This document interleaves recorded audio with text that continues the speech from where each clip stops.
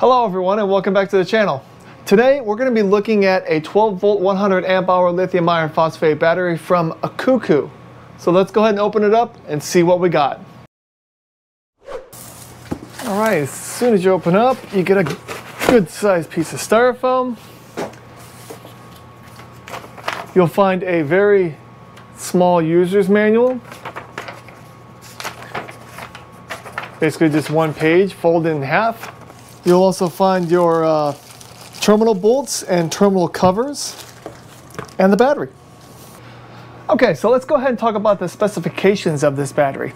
First of all, it is your typical Group 31 battery. So the measurements would be 13¼ inches across, about 8¾ inches tall, and about 7½ inches deep. I'll go ahead and put the millimeter equivalent for our crazy metric using friends. And the battery also weighs in at 22.1 pounds. Alright, the case is made out of this ABS plastic and it does have this nylon strap so you can carry it nice and easy. And this strap does come off. You'll notice that the whole battery has this, this blue color, like blue and black. And that is because this battery is IP67 rated, so it is completely dust and waterproof. Now that doesn't mean that you should just go dunking this thing in your lake and then hooking it up. That's not a good idea.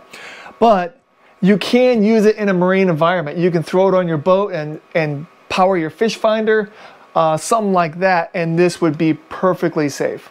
Other than the blue color, there's really not much going on for this battery. It's pretty basic looking.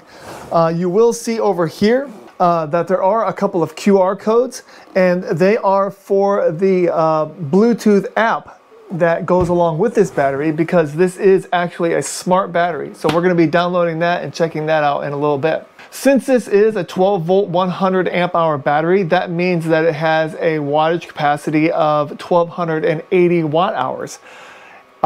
It does say that charging it, you should charge it at 20 amps with a max charge rate of 50 amps and a discharge rate.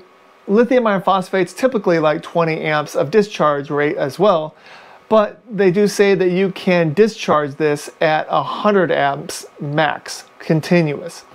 So we're going to be testing that, and we'll also see how high we can get it, because nowhere in the documentation or the website does it say what is the max amperage load. So, you know, we're going to try to push 200, 300 amps out of this thing to see if it'll shut off. Also, nowhere on the website or in the manual does it say anything about cold temperature charging protection. So after we download the app and check that out, see if there's any indication that it has cold temperature charging protection, we'll probably just go ahead and throw it in my deep freezer and see if it actually does.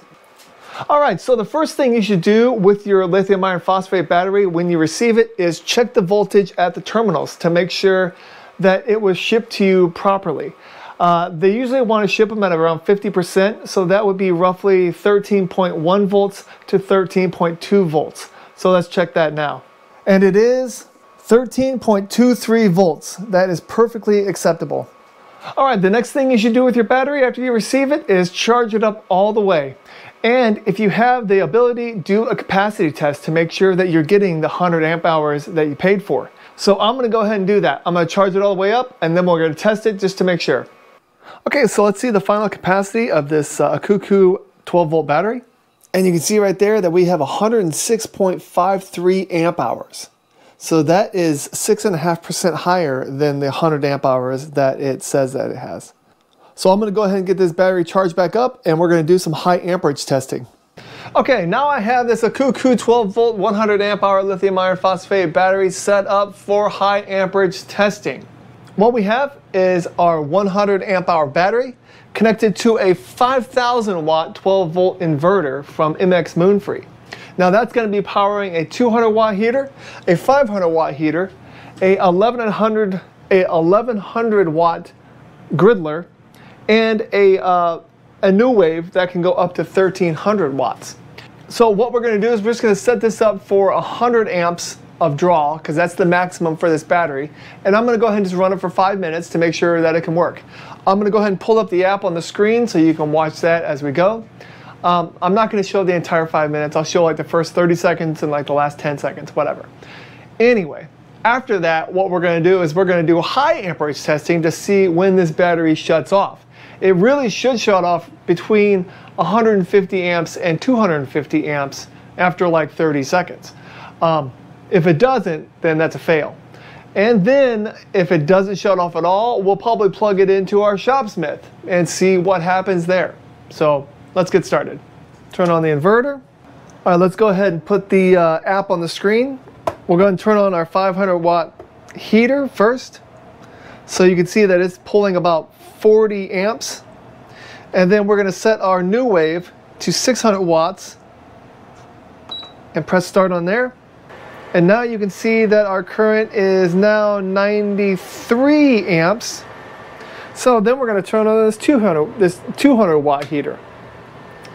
And that should push it up to like 111 amps, something like that. Let's go ahead and hit start. Our timer is started. And it looks like,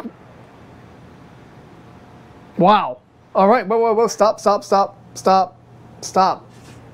The battery shut off after running 120 amps. So this battery doesn't have much of a, not much of a ceiling, I guess you could say.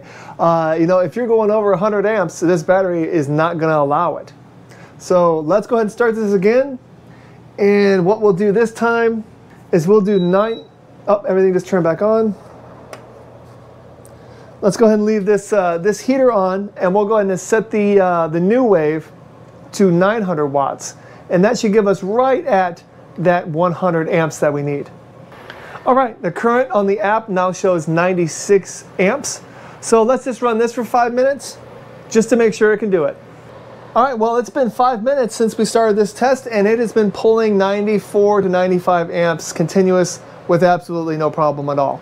So what I want to do is I want to go ahead and see how long it takes for this battery to shut off once you go over amperage. So what I'm going to do is we're doing 95 amps right now. Let's go ahead and give it another 100 amps and see how long it takes. So once this reaches 540, I'll click this on. There we go. At 540, amperage is now 200 and almost 220. 20 seconds, or 10 seconds, I'm sorry. It took 10 seconds for it to shut off. All right, well, I am pretty impressed with the programming this battery has. The safety features are real tight, and I don't mind that one bit. When your documentation says that you can do a 100 amp discharge continuous maximum, you really shouldn't have much more than that. So I like the fact that at 120 amps after 10 seconds, this thing shut off. And it did give us, it gave us that 270 amps for 10 seconds, and then it shut off. So my question is, I wonder if it can power up my Shopsmith, because this bad boy will push like 400 amps, but just for a second. And then it runs at like 80. So I'm wondering how much of a surge this battery can actually handle. So let's go ahead and try to start this thing up right now. All right, now I have an amp clamp hooked onto the cabling of the battery. So I'm gonna go ahead and click this on now.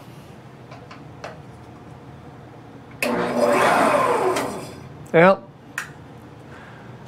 It ran it for half a second, but it couldn't do it. The amp surge though, the amp surge was 384 amps. So it was able to do that for a split second. All right, now that we know that this battery can do 100 amps continuous and can pull up to 380 for not very long, let's go ahead and throw it in the freezer. It doesn't say anything about it having cold temperature charging protection, so I'm guessing it's not going to have it, but it would be a great bonus if it did. So let's just throw it in my freezer for 24 hours and try to charge it.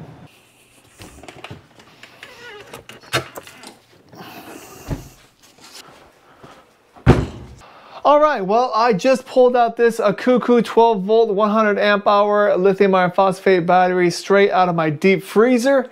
And let me pull up the app to show you what we're looking at. Now it shows that the state of charge is at 88%, which is pretty accurate still. But what I care about is the temperature. It says that the MOSFETs are at negative 17 degrees Celsius or 1.4 degrees Fahrenheit, which is way too cold for this thing to actually try to charge. But if it doesn't have cold temperature charging protection, the BMS won't care. So what we're going to do is try to charge it and see if it does.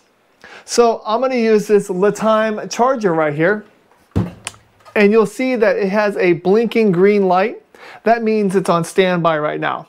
So when I connect this battery charger up to this battery, what's going to happen is it will go to a solid red, which means that it's charging. If it has cold temperature charging protection, it will stay a solid red for about 2 seconds or so. And then it will go to a solid green. What's happening is that the battery is basically telling the charger to shut off because it doesn't want to be charged any further. So let's go ahead and connect it up and see what happens. All right, here we go. All right, charger is turned on. And it shut off. Look at that. So that means this battery does have cold temperature charging protection. That's great. They really need to put that in their documentation. All right, so what do I think of this 12-volt lithium iron phosphate battery from Acoucou? Well, I'm not going to kid you. I didn't really have high hopes for this. I thought it was not going to perform well at all.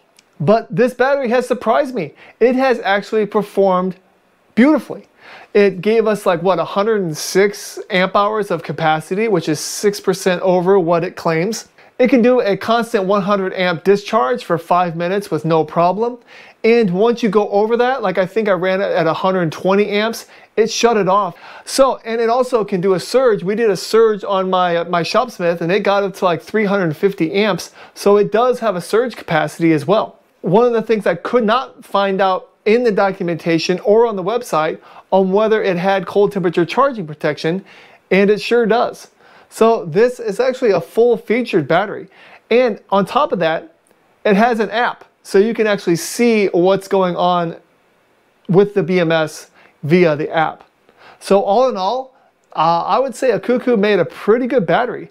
And right now, on this filming, which is the middle of August 2024, this battery goes for $199. So that's cheaper than your lead acid batteries. So if you have any questions about the Acoucou 12-volt 100 amp hour lithium iron phosphate battery, please go ahead and leave them in the comments. I'll have a link to this item in my description, just in case you want to look further into it. Thank you so much for watching this video, and have a great day. Bye-bye.